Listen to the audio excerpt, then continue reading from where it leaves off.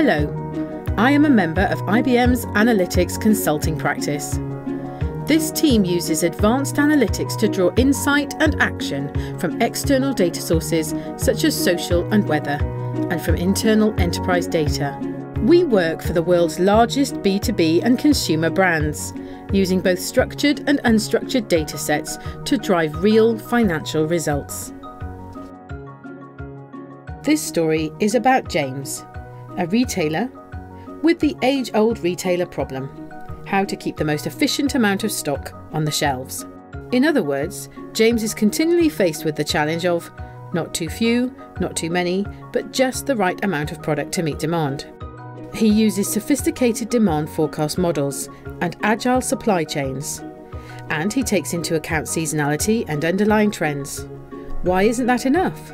What is he missing? The answer? James isn't attuned to the outside forces and local level insights that can unexpectedly change consumer behaviour.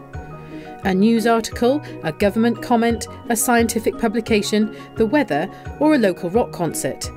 And then the aggregate insights from social media conversations of people reacting to these stories are examples of external forces that can lead to empty shelves or overstocked products.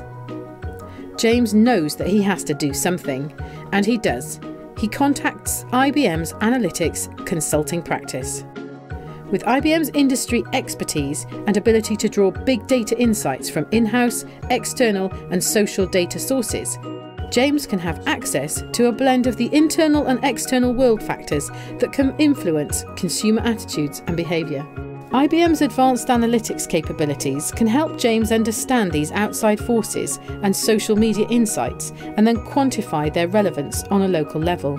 IBM's Analytics Consulting practice guides James in integrating his traditional forecast models with the impact of external forces so he can anticipate potential big misses and potential big hits and, as a result, redirect his store replenishment operations.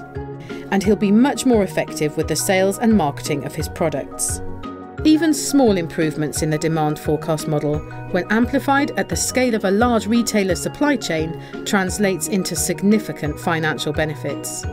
With IBM's Analytics Consulting practice, James is able to stock not too few, not too many, but just the right amount.